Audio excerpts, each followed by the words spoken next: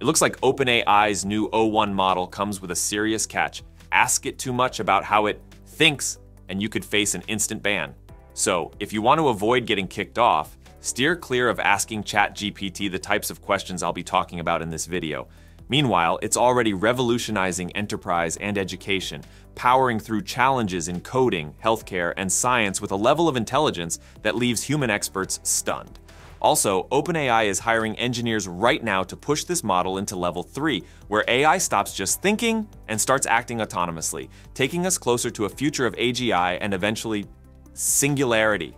Alright, so as we all know, OpenAI's new O1 model has created quite the buzz, and not just because of the usual AI advancements. This is a shift, a real step up in how artificial intelligence can reason, adapt, and respond to complex challenges. What makes this model stand out is how it handles tasks that require deep, multi-step reasoning, something that previous models struggled with. Think of it as moving beyond simple Q&A style interactions into something closer to human-like problem solving. OpenAI gave it a name that signals a reset of sorts. By calling it O1, they're acknowledging the significance of this leap forward in reasoning capabilities. It's not about branding, but about highlighting the core purpose, taking reasoning and AI to new heights. It's built to spend more time thinking, really processing problems before responding. This gives it the ability to handle more intricate and challenging questions in fields like science, coding, and even math. Now, what's particularly interesting and also a bit controversial is how OpenAI has decided to hide the full reasoning process behind this new model. In previous models like GPT-4, you could actually see a bit of how the AI worked through a problem, but not with O1. The reasoning process, or chain of thought, is mostly hidden from the user. Only a filtered version is shown. This isn't just a random decision though, it's part of OpenAI's approach to keep a closer eye on how the model evolves. They want to monitor its growth without revealing too much of how it reaches its conclusions. Some users who've tried to dig deeper into the model's reasoning have even received warnings. For example, one engineer got a notice from OpenAI after asking O1 not to tell me anything about your reasoning trace. The company's explanation for this is that the hidden chain of thought allows them to keep a tighter grip on the model's behavior. It's about making sure that as the model becomes more advanced, it doesn't start doing things that could manipulate users or cause harm. This doesn't come without trade-offs, of course. OpenAI admits that there are some disadvantages to hiding this reasoning process, but they believe the benefits, mainly being able to spot potentially risky behavior, outweigh those downsides. To make up for what users can't see, OpenAI is teaching the O1 model to include the useful parts of its reasoning within the actual answer. So, even though users don't get to watch the AI think, they should still get more insightful and well-reasoned responses than with older models. However, probing too much into the model's internal logic isn't going to end well, as some users have already found out. What this model is capable of doing, though, is where it really starts to stand out. OpenAI has designed O1 to excel at tasks that involve deep reasoning. It's not just responding to simple prompts or handling casual conversations. In initial tests, O1 outperformed previous models in fields like math and coding, scoring 83% on a qualifying exam for the International Mathematics Olympiad. Just for perspective, GPT-4 managed only 13% on the same test. It also performed impressively in coding competitions, ranking in the 89th percentile on Codeforces, a platform that puts programmers through their paces with tough challenges. This level of performance isn't just a marginal improvement, it's a huge leap in how well AI can solve problems. The O1 model is also part of a broader strategy by OpenAI to push AI capabilities through different stages.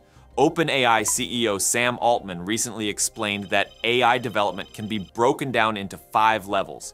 The first level was the introduction of chatbots, like the earlier GPT models. Now, we're at level 2, where the AI becomes a reasoner, able to handle complex problem solving. The next stages are even more advanced. Level 3 will be agents, AI that can work autonomously without user prompts. After that, the 4th level will be AI with the ability to innovate, actually discovering new scientific information.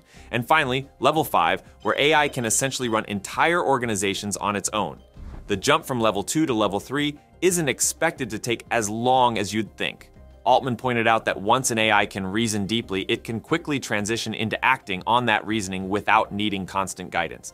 This opens up a whole new world of possibilities, not just for individuals using AI, but for industries that depend on complex decision-making. OpenAI is also moving towards something called multi-agent research. They're already putting together a team of engineers to explore how multiple AI agents can collaborate and reason together. This is an area of research that could take AI to even greater heights, enabling it to solve problems that are beyond the reach of a single model working in isolation.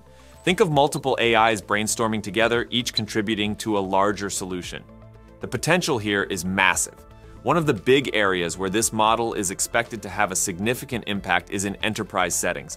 OpenAI has already made the O1 model available to all ChatGPT Enterprise and ChatGPT Edu customers, and businesses are lining up to integrate it into their workflows. It's not just about automating simple tasks anymore. The O1 model is being used to solve high-stakes, complex problems in industries like finance, healthcare, and advanced research. For instance, a healthcare researcher might use the model to analyze large-scale genomic data, something that would typically take a team of experts much longer to process. The AI, on the other hand, can sift through the data, spot patterns, and even suggest next steps in a fraction of the time. There are already real-world examples of this happening. Dr. Derya Unutmaz, an immunologist, used the O1 preview model to help write a cancer treatment proposal. In less than a minute, the AI had created a framework for the project, complete with creative goals and potential pitfalls. It's the kind of work that would normally take days, if not weeks, for a human researcher to complete. And the AI didn't just spit out generic ideas, it actually contributed new insights that even someone with decades of experience in the field might not have considered. The education sector is also taking note. Universities and research centers, often constrained by time and resources, are turning to the O1 model to speed up their work. Dr. Kyle Cabasaris, an astrophysicist, shared how the O1 preview model accomplished in 1 hour what had taken him nearly a year during his PhD. This kind of capability isn't just about making things faster, it's allowing researchers and students to push boundaries, innovate, and focus on higher-level thinking, rather than getting bogged down in the repetitive processes that typically slow down research.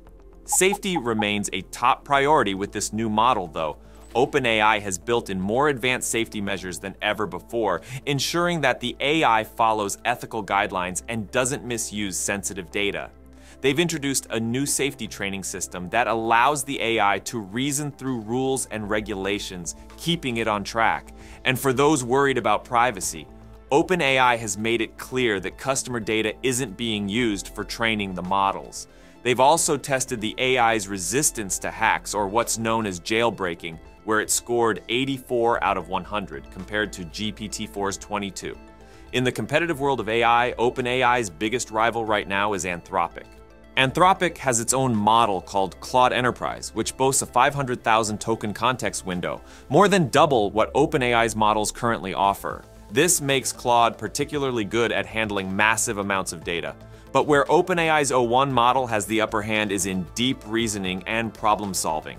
In industries where that kind of thinking is critical, O1 could have the long-term advantage. The O1 model is more than just another AI tool. It represents a significant leap forward in what artificial intelligence can do, pushing beyond automation into real problem solving and creative thinking.